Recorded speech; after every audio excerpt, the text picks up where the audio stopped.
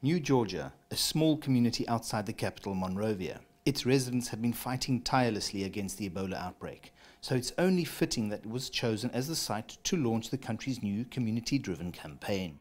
We're now at a stage where it really is each individual, each family that needs to do the right thing here.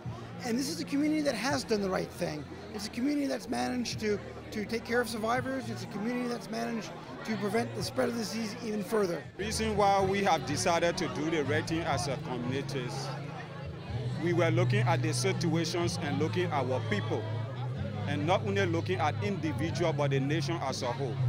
This is why we decided to do the right thing and at the right time and for our people.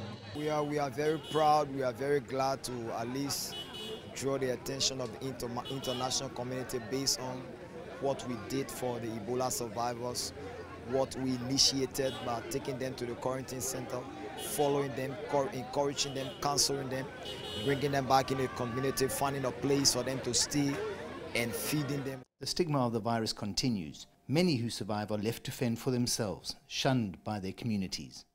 We really don't know what was going to become of them, because since their biological parents died, no family member have shown up. Nobody have come to us to even help. So I believe if we are now taking steps, maybe nobody knows they were going to be in the street, or maybe the government were going to come in later on. But I thank God that we did something, and today they are in the community with us, and we are providing parental care for them. What this community has done is to do every single thing that is absolutely necessary to stop Ebola. So they serve as an example and an inspiration to other communities in Liberia that they can do the same thing.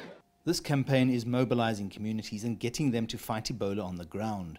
And New Georgia is certainly an example of how effective this can be. I'm Angelo, Coppola for CCTV in New Georgia on the outskirts of Monrovia, Liberia.